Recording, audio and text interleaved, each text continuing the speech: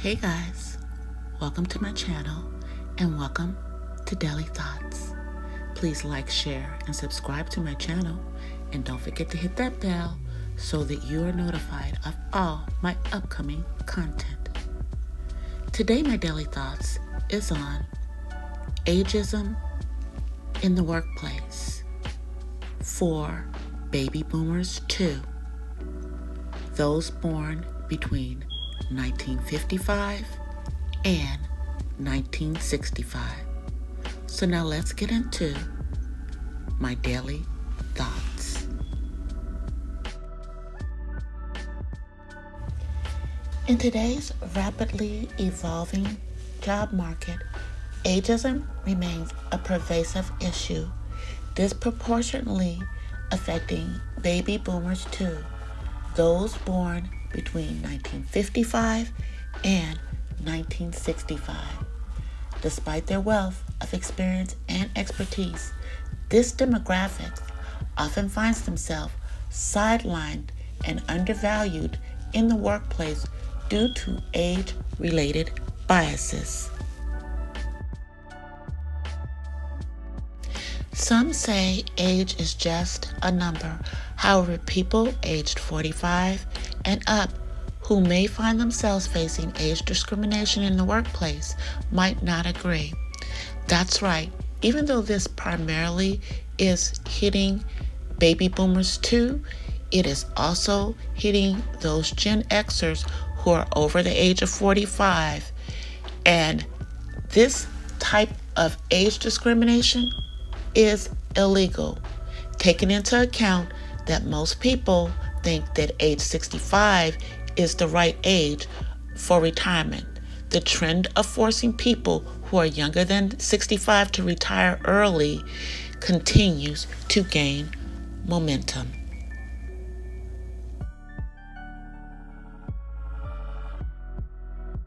The baby boomer 2 generation grew up during a period of significant social and economic change, witnessing the rise of technology and globalization. Many entered the workforce during the 1980s and 1990s, building their careers with dedication and commitment. However, as they reached their late 50s and 60s, they encountered unique challenges that hindered their professional advancement. While baby boomer 2s may be perfectly capable of performing their jobs, there are some companies that view their aging employees as liabilities. Rather than find a way to work with their older employees, companies may be handing them pink slips. As they are on their way out the door, the company then brings in younger employees with less experience to replace the older employee.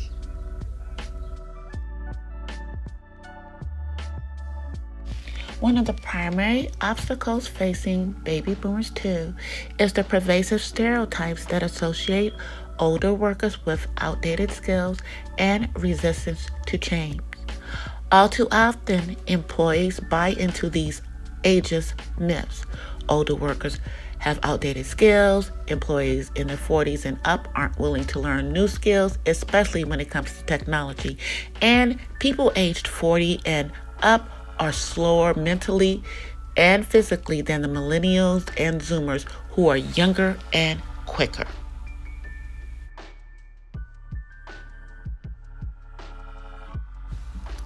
Despite advancements in fields such as healthcare, finance, and technology, many employers overlook the valuable contributions that older employees can make.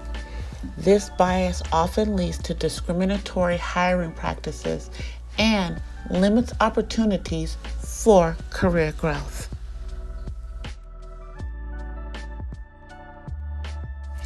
Ageism manifests in subtle ways within the workplace culture, perpetuating a sense of marginalization among baby boomers too.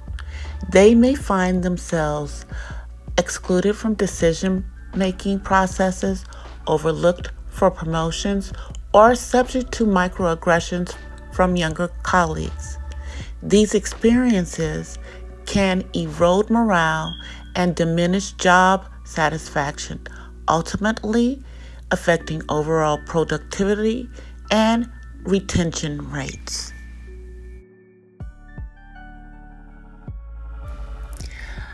Another factor is the rise of the gig economy, and contract-based work exacerbates the challenges faced by baby boomers. While these individuals possess a wealth of knowledge and experience, they may struggle to compete with younger, more tech-savvy professionals in the freelance marketplace. As a result, many baby boomer twos find themselves navigating precarious employment situations with limited job security and benefits. Addressing ageism in the workforce requires a multifaceted approach that requires employers, policymakers, and society as a whole.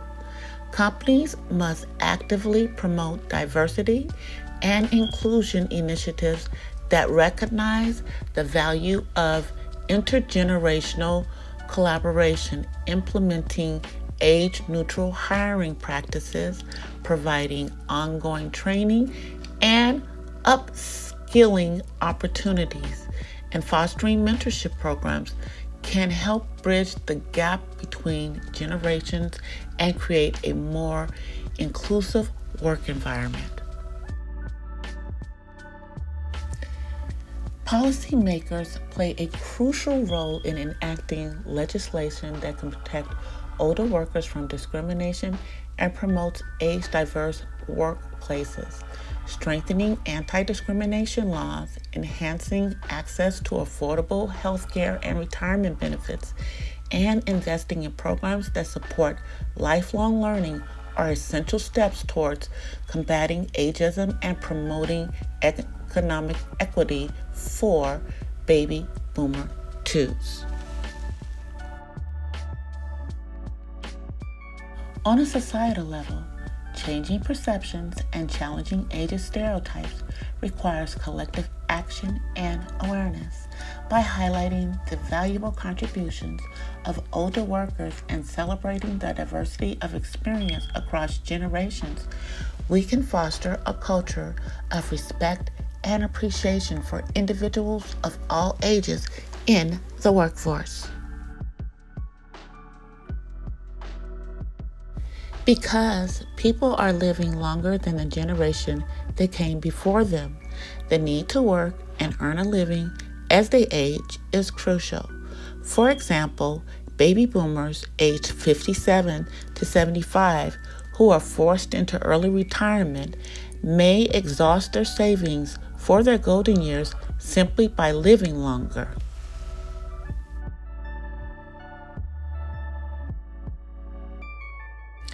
We're living in a unique period where 5 different generations potentially coexist in the workplace. Factors such as improved health care and delaying retirement credit results in employees born in the 1950s working alongside those born in the 1990s and even 2000s. Ageism poses significant challenges for baby boomer twos in the workforce, hindering their professional advancement and contributing to systematic inequities. Addressing these issues requires a concerted effort from employers, policymakers, and society to promote inclusivity, diversity, and equal opportunities for all generations.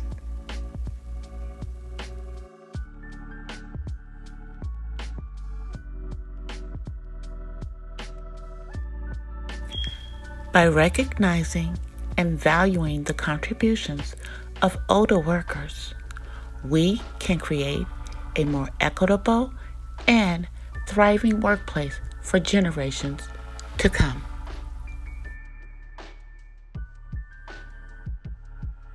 I hope my commentary in today's Daily Thoughts on ageism in the workplace for baby boomers, those born between 1955 in 1965 has been interesting and helpful to you guys. I will leave additional information in the description of this video. Please leave me comments down in the comments section and let me know what you think. I'll be back the next time with more daily thoughts. Until then, I offer you peace and blessings from the West Side. If you are not already subscribed to my channel, please go ahead and subscribe, and please follow me on all of my other social media. You can find me on TikTok, Instagram, and on my spoken word channel here on YouTube, The Purple Diva Den. Until the next time, I'm out, you guys. Bye.